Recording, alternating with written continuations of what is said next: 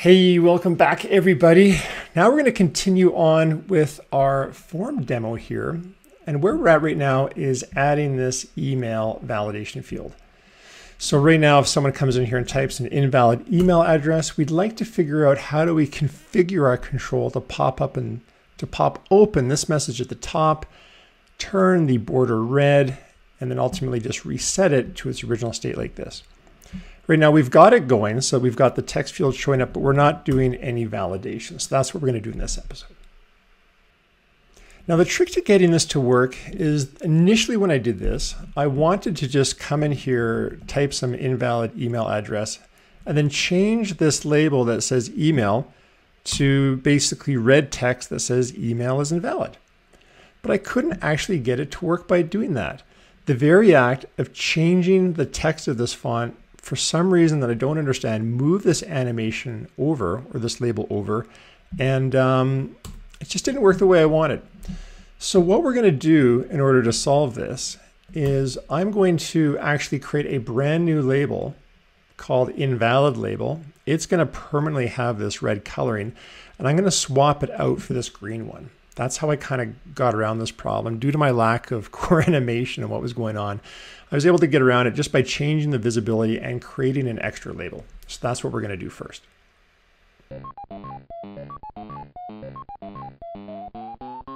So let's start like we always do by just getting that label on the screen. Let's go into our form field view here. Let's create a brand new label. Let's call this one invalid label. This is going to be a UI label. And let's just start styling and adding that to our control. So we'll start with the styling. Let's just go down to our style section. And in here, you can see we're just going to continue our pattern of adding new elements, maintaining the order. And in this case, because invalid appears roughly in the same area as label, I'm just going to stick it in here. And this is where we're going to do our coloring and tinting. Now this text color, we're going to make system red. We'll set it up for auto layout. We'll set the text. We'll give it a preferred font size of caption size 1. If you aren't familiar, this is basically the iOS system of using the recommended fonts to make sure that things look and act a certain way. So we're going to use the preferred font style here of caption 1. And the advantage we get of doing this over hard coding the font size is this will resize itself for accessibility. So always use a preferred font if you can. And then we will want to hide this invalid label eventually, but for now, let's not. Let's just get it on the screen. And let's just go down here and see if we can't do some auto layout and get it positioned where we want it. So in this case, let's see, we really want this label to be really almost in the exact same place where our green one is. And remember, this green one got up there because we translated and shrunk it.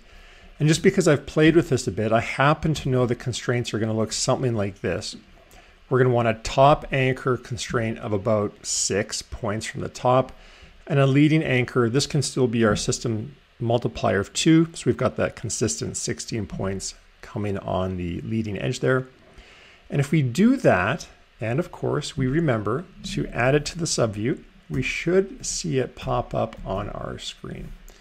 So let me just run this. Let's run it and see what happens. Okay, great. It's showing up roughly where we want it. If I hit tab, you can see that email pretty closely mirrors where we want it to be. So that's good enough for me. Now let's just add the functionality to hide and show it depending upon what someone types in here as keyboard input for an email address.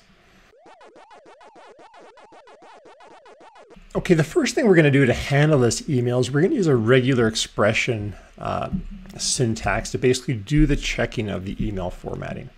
Now this is actually a real rabbit hole that you can dig into. There's all sorts of opinions on how to do regex pattern checking for email attributes. This is one I found that I like. It's just a function called isValidEmail. It's going to take email address as a string. It's going to apply this regex on it, create this predicate, and then evaluate it to see if there's any matches. So that's just a convenience function I'm going to use here. We go and check the actual email address.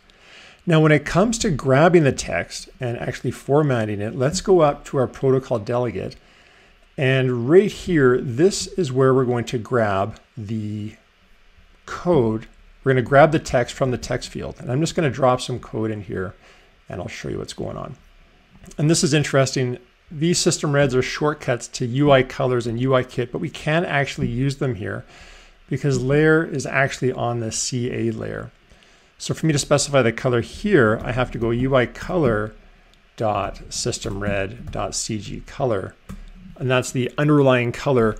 UI color is a UI kit abstraction that CA core animation doesn't know anything about. That's why we have to specify this extra CG color here.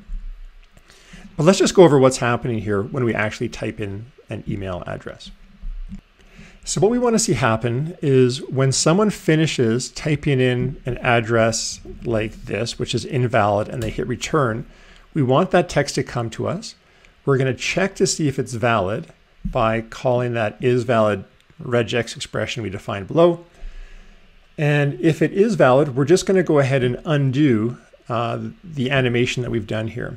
So if I type in a valid email address, foo@bar, and hit return, we just wanted to undo that. And if there's a problem, we want to show an invalid email message. So in that case, if it's invalid, what we're going to do is we're going to basically hide and show some labels. We're going to hide the email label.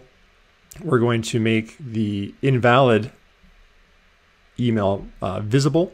And we're going to color the border, make it red, and we're going to color the tint to make the text red also. Or sorry, make the caret of the text field here red. That's what's going on with this text field tint color here. So that's what we want to do. So if we run this now on our app, let's just see what happens. Oh yes, we're still showing the email as valid. So let's go ahead and get rid of that. So up at the top where we do our styling, we initially want to hide the invalid button. So we'll go ahead and hide that. Let's run it again. So now it's hidden. If we tap in here, that's good. It's animating up. Let's write in some not great email address and voila. There we hit return. The email is invalid. It's hidden the green label that was there before. It's put the red one in. It's changed the border to red. It also changed the tint of the text field to red. And if we type in something invalid, it stays here. And if we type in something that is valid, it still stays there. Looks like we're missing it's not quite resetting correctly. We still have to hide this email as invalid. Let's go see why we're not doing that. And I think the problem is if we scroll down to our undo method, when we're undoing, we're not actually putting back the original email that should be there along with hiding this one. So if we go to the visibility section of undo and we add these two lines, we're going to take our label, the original email, and we're going to make it visible. And we're going to hide the invalid one. So by adding those two, let's now run it again and see if we get the functionality we'd like. So it's kind of iterative, you know, you got to come in here, just kind of play with this stuff and see if it's working. And okay, let's put in something that looks valid and voila, there we go. I've still got, oh, it looks like I'm missing a green tint. I should have set back the green tint and we can fix that. If we go to our email, enter email animation, I need to reset that tint back and I can do that here by going like this. That of course should be system green. And let's go ahead and run that. So there we go, foo@bar.com, enter, and voila. There we go. A nice looking control. Does some real cool looking stuff. And there you have it in a nutshell. Well, whew, we did it. That was a good chunk of work. If you're just joining us, go back and you can see in the previous episodes everything we did to get to this point. Let's just quickly recap. We created a brand new view controller.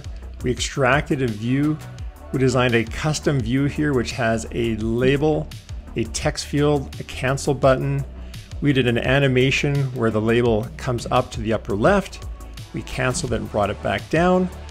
The actual animation code is very, very little. The bulk of the work here was actually setting up the view, styling, and changing the color of things as a result of dealing with the text from the text field, adding an email validator, and then finally having it work if you enter in some email address that looks valid. But that in a nutshell is what goes into building one of these controls. You can see it's not rocket science. It just takes some work, a lot of iteration, and really just knowing a few fundamental core iOS things. Obviously knowing Swift helps. Auto layout played a big role in doing this. We did do some animation, and I'm just scratching the surface on animating things myself. So as I come up with new things, I'll be sure to share them here with you. But if you like this video, do hit like, do hit subscribe. Drop me a comment down below and tell me whether you prefer the short summary. The very first video in this section, for example, just basically showed you the code, gave you the demo, and said, off you go, feel free to use. But if you like this longer form too and you find it helpful, do drop me a line and I'll try to continue doing these too. They do take more work, but if they're helpful, I'm happy to do them for you as the audience. And of course, you can find the source code on my website under Swift Arcade. Under animation login, you'll see the README file explaining basically how the app was built. But if you just want to see the source code, go in there, check out login, and under login demo, you'll see the Xcode project. Anyways, that's a wrap for now. Thank you so much for coming, everyone, and best of luck on your projects. Okay, take care. We'll see you next time. Bye-bye.